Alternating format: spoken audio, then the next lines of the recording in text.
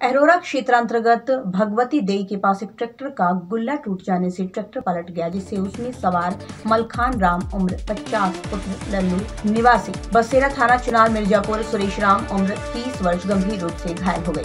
सूचना पर थानाध्यक्ष अरोरा मई पुलिस बल के साथ मौके पर पहुंचकर गंभीर रूप से घायलों को इलाज हेतु सीएचसी अरोरा भिजवाया गया, जहां मलखान राम उपरोक्त को चिकित्सकों ने मृत घोषित कर दिया। गंभीर रूप से घायल सुरेश को ट्रामा सेंटर वाराणसी के लिए रेफर कर दिया गया। ट्रैक्टर की ट्रॉली में दर्जन भर से ज्यादा लोग सवार थे। दुर्घटना के दौरान चालक की मौत हो गई और सवारी गंभीर रूप से घायल हो गई।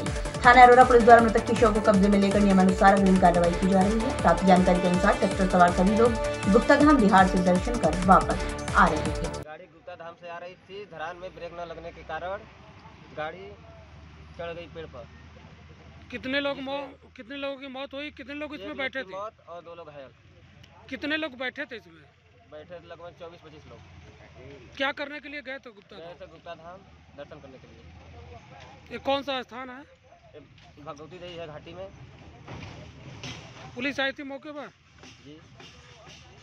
कुमार। ये कौन सा स्थान है, क्या हुआ है यहाँ पे? ये भगवती देई घाटी है। गुप्त धाम से दर्शन करके आ रहे थे, उसके बाद ब्रेक न लगने के कारण, ड्राइवर को हौसला नहीं लगने के कारण गाड़ी आकर चट्टान पेड़ के पास टकरा गई, जिसमें मौके पर 1 लोग की मौत हो गई, 4 लोग घायल हो गए। कितने लोग सवार थे ट्रैक्टर में? वही 18, 20, 22 लोग होंगे।